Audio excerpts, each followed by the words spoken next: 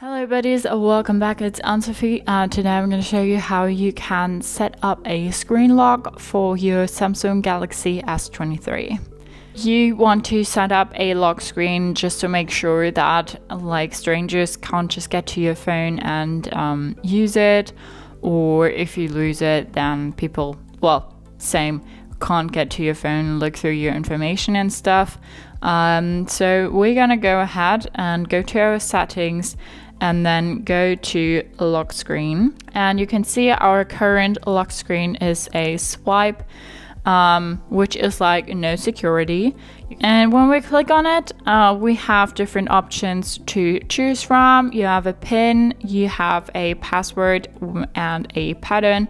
You can see here a PIN is a medium high security, a password is a high security, because you have the option to choose between letters and numbers and special characters. You have the pattern, also medium security. With the pattern, be aware that if you draw the pattern on your phone the whole time to unlock your phone, obviously, you might be able to see the pattern if you turn your phone against the light, and then people could see that and get to your phone. That's just on the side, but you can still go ahead and set up a pattern for your phone. Then we also have the face and the fingerprint. We're gonna set that up later, so right now I'm gonna go ahead and choose the PIN, and here you can see at least 6 digits is recommended, so we can say 1 2 3 4, tap continue when finished,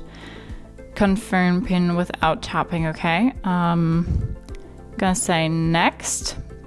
This PIN is easy to guess because it has consecutive or repeating numbers.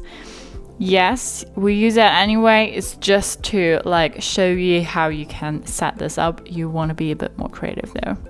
1 2 3 4, gonna confirm that one. Lock screen notifications, that is on. You can also disable it. Then you can say hide content or show content. You have more information here, and you can choose which content to show and which not to show.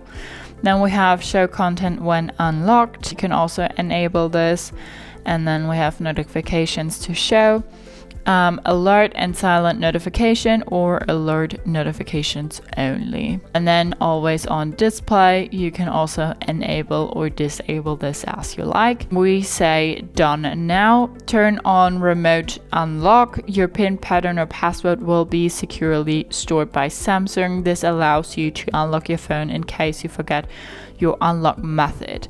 It also allows you to control a lost phone remotely even when it's locked. You need to sign into your Samsung account first. Your data will be used according to the privacy policy. So that's a useful thing, I guess. So you can turn that on. You can also say how you want your lock screen to look like, and then you can also customize your lock screen, so just the lock screen with some config information you can add here. Apparently you can also choose another wallpaper and say done, or you can say that you want some other things to be shown on your display when it's locked. So you can go ahead and choose that. Touch and hold to edit, always on display, tap to show, and roaming clock. Sure about lock screen, so you can actually update your lock screen here. The latest version is installed.